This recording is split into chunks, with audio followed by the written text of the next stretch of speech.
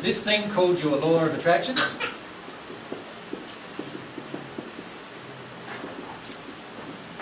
When you release a causal emotion, your law of attraction changes. So let's say today I cried all day, and it was about being controlled by people. Let's say that was the emotion. I was just tired, sick and tired of everyone trying to control me. That's my emotion. I cried all day, and lo and behold, tomorrow I have four more people trying to control me. What is that saying to me? More crying needed. There was a whole lot of that crying. Sorry, it didn't work. Who's been in that state where that's happened? Isn't that so annoying? No, I've been in that state for months at a time sometimes, and I wake up every day more annoyed. Then I connect to that, right? Then we work through it. But the key is your law of attraction changes instantly. You deal with a causal emotion, and I'm saying instantly.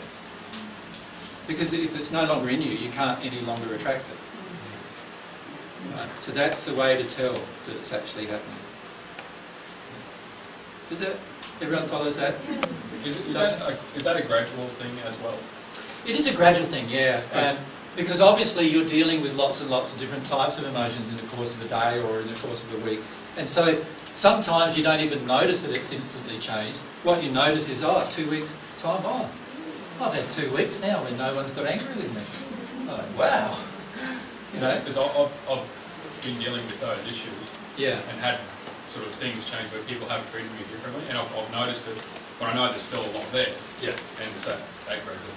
Yeah, and so obviously too, with a lot of our emotions we release, let's say it's the issue of being controlled, we might release an event in our teenage years, an event in our younger years, and then we get down to one when we're 3 or something like that. Now obviously as we release one of those events, our law of attraction will slightly change. And then we release the next one, it will change a bit more, and release the next one, it will change a bit more. But when we get to the real core, it just actually stops all, like whatever we're attracting just stops altogether. Could there be some sort of blissful, just a wonderful feeling, ecstasy?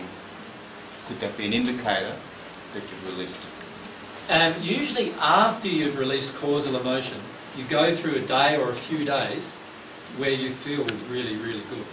That is a very common experience. Yeah. How many of you have felt that experience where you've felt like you've released something and the next day it's just like, whoa, this is an awesome day. Yeah. And then the next day, oh, back in the And this is how the soul works. You see, it's flowing out of you. So when you let one flow, you have a day or two feeling good. And this is where you can't judge. Because you're going to have a day or two feeling good, and then you have a day that's crap. And if you judge it, what are you going to do?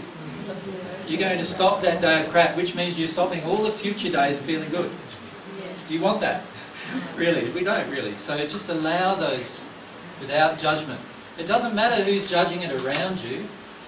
Don't worry about what they're saying about you. In the end, it's not about them, it's about your relationship with God, and when you release that emotion, you will love them even more. Don't worry about what they're saying about you. Mind you, if what they're saying about you triggers you, go with it, because it's a causal emotion within you that needs to be released. It's your law of attraction.